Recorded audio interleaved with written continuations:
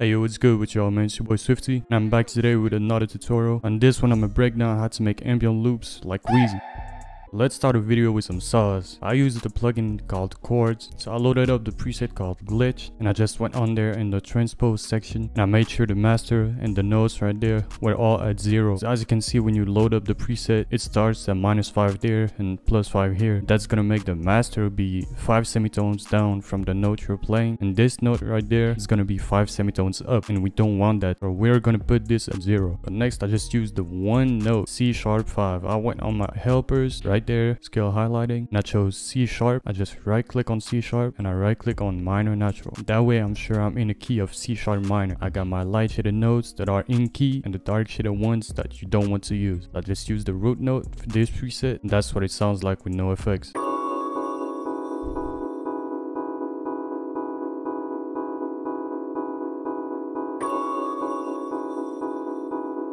So it doesn't sound super good, so that's why I went onto the effects. First I put some reverb, made sure I turned up the mix pretty high, that way it sounds really ambient. Then I put some looperator, and I used the preset called Moonwalk. So basically what this gonna do, it's gonna put like a nice little reverse effect. And then lastly I just put an EQ to cut the highs, because I didn't like these frequencies. Then I cut the lows. That's what it sounds like with the effects.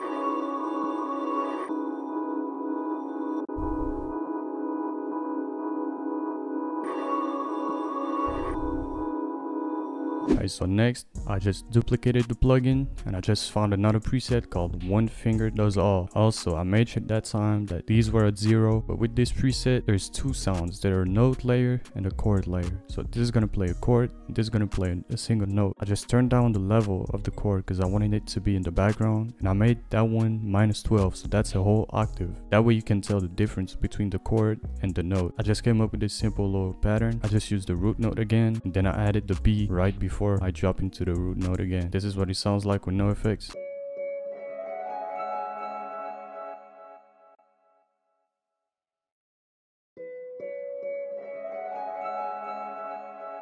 Next on the effects, I just put the same reverb, put the mix almost at 100% and the decay pretty high, that way it's really ambient. Then I put the same looperator, the Moonwalk preset, and I just tweaked it a little bit, so that way instead of reversing the whole length of the pattern, I just did it on there. Next I put the zero control, turned it all the way up so it's super ambient, super wide. Then the same type of EQ, I cut the highs, cut the lows, and this is what it sounds like with the effects.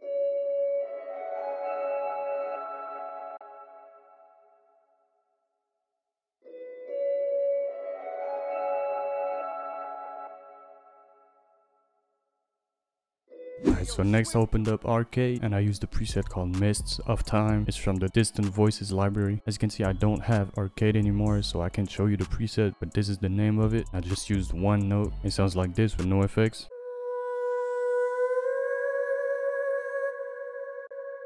Next for the effects, I just put the reverb, turned the mix all the way up, the decay pretty high, then the stereo control, made it pretty wide, then the same type of EQ, but this time I cut more lows and more highs because I wanted that radio, telephone type of effect. This is what it sounds like with the effects.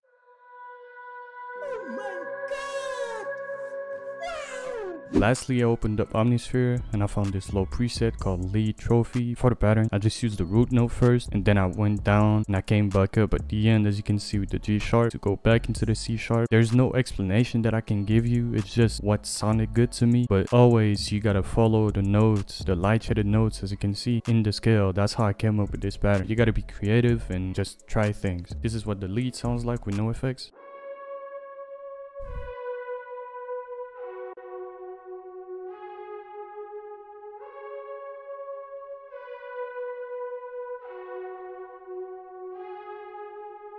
Alright, for the effects, I just put some reverb, turned the mix all the way up, turned the decay pretty low because I didn't want the notes to bleed over each other. Then I put a stereo control, turned it to 150%, and lastly an EQ, same type of EQ for the vocals. This time not only did I cut the highs but the mids too, and I kept some of the low mid. This is what the lead sounds like with the effects.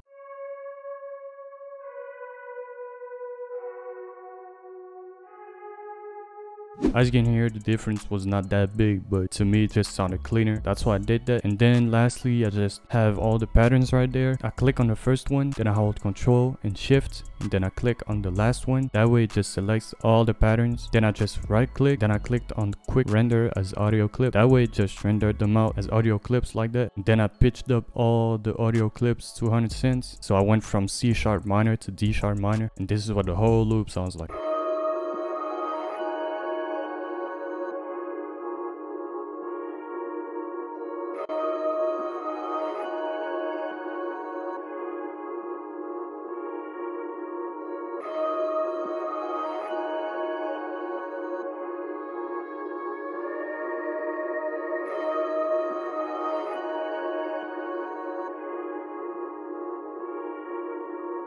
Alright, so I hope y'all enjoyed that tutorial. Hope you learned something. Drop some sauce with the Chords plugin. Make sure y'all let me know in the comments what type of videos y'all want to see next. Make sure you check the Patreon with the $10 subscription if you want to do Zoom classes or Discord classes with the whole DK team. And I'll catch y'all next time.